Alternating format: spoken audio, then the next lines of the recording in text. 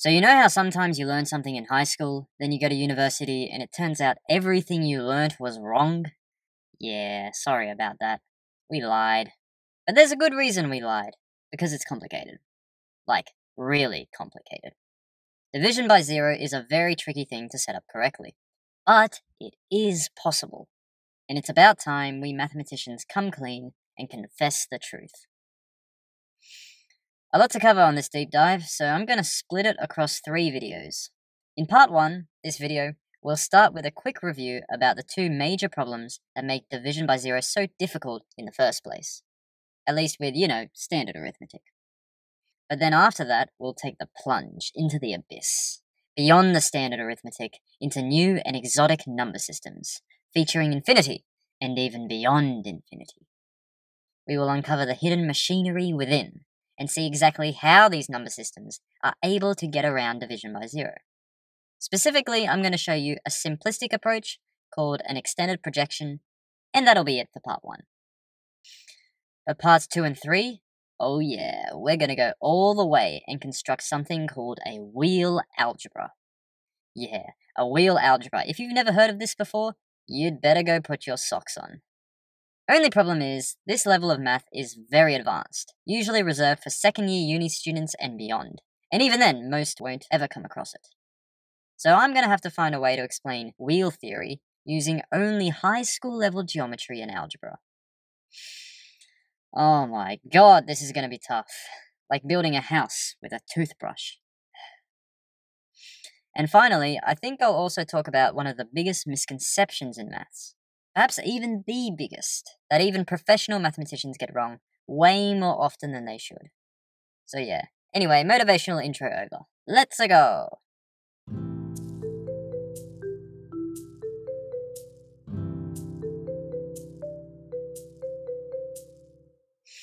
We'll start with 1 over 0. What is 1 over 0? Let's try to figure it out. Let 1 over 0 equal x, therefore 1 equals 0 times x. Now think, what numbers satisfy this equation? Well, none, obviously. At least no real numbers anyway. Alright, but what about beyond the real numbers? What about infinity? Infinity. Might seem reasonable at first, but sadly doesn't work. Suppose it's true. Let's multiply both sides by -1. Okay, but now I will move that minus sign from that 1 down to the 0 underneath it. But -0 is just 0, of course. So we end up getting back 1 over 0. And therefore 1 over 0 equals both infinity and negative infinity. Yeah, that might be a problem. We'll come back to that, but let me show you another issue with 0. Consider this extremely complicated equation. Now I'm going to take this 5 and move it over to the right-hand side. And I'm going to take this 3 and move it over to the left. Next, I will take out a factor of 3 and 5 from each side respectively. And now both sides have a common factor of 1 minus 1, so cancel that away. 3 equals 5.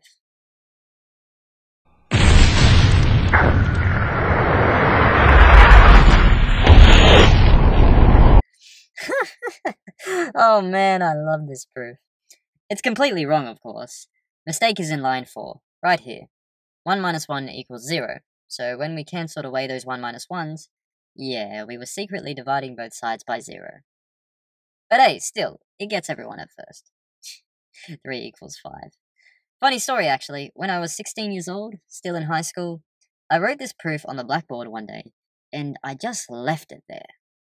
Next day, we all come in and sit down for class, and everyone was just staring at it for like 10 minutes, like their whole life was a lie. Hahaha. Anyway. The key thing to take away from all this is, yes, division by zero breaks maths, but it's actually more subtle than that.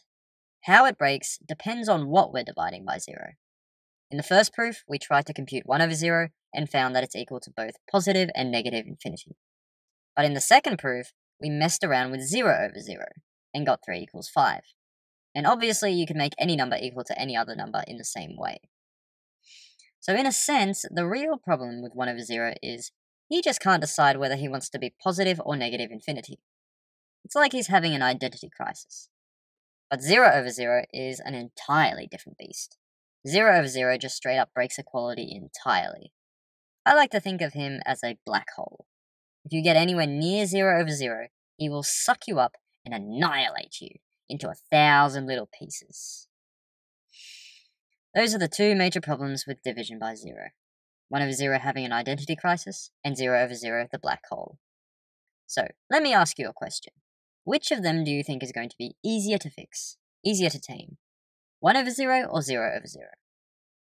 If you said 1 over 0, yeah, that's correct. So that's what we're going to do next.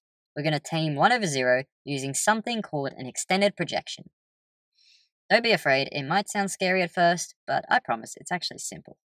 In fact, the real downside with an extended projection is it's too simple. We can use it to tame 1 over 0, but not 0 over 0. So yeah, for the time being, we'll have to leave 0 over 0 behind. We'll come back to it after.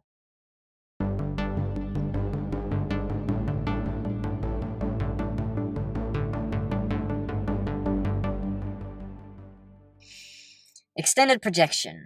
We begin with the standard number line, and we pick up both of the ends and start curling them upwards. We curl them up all the way over into almost a circle. This is the projection part. Okay, next we introduce a new number called infinity. Yes, infinity is a number in this context, not just a concept anymore, it's an actual number. And we join the two ends together at a point using our new number infinity. And that's the extension. We are extending the real numbers to include infinity. Extended projection. That's it. Told you it was easy. So how does this work mathematically? Well, when it comes to standard arithmetic, nothing changes. 1 plus 1 equals 2, 3 times 4 equals 12, 10 divided by 2 equals 5, etc. All of that stays the same. But using this new number that we've constructed, infinity, now we can also say 1 over 0 equals infinity. And surprisingly, it works. It works because the problem with 1 over 0 is he can't decide whether he wants to be positive or negative infinity. But that's fine now, because we've curled the negative and positive infinity onto each other.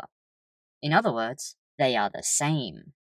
That's right, in an extended projection, negative infinity equals positive infinity.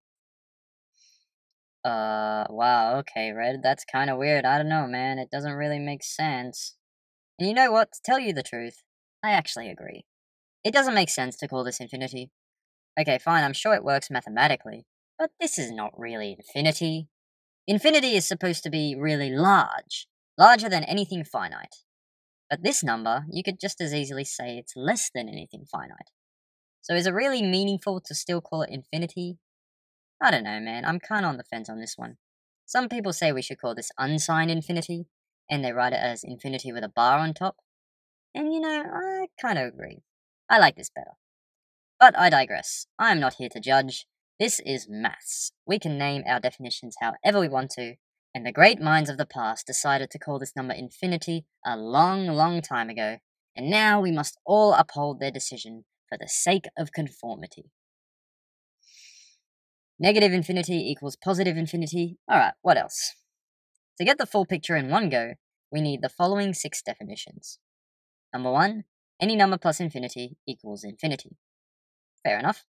Number 2, any number times infinity equals infinity. Number 3, any number minus infinity equals infinity. Now this one might surprise you a little bit. Shouldn't it be negative infinity? But don't forget, positive infinity and negative infinity are the same here. It's an unsigned infinity.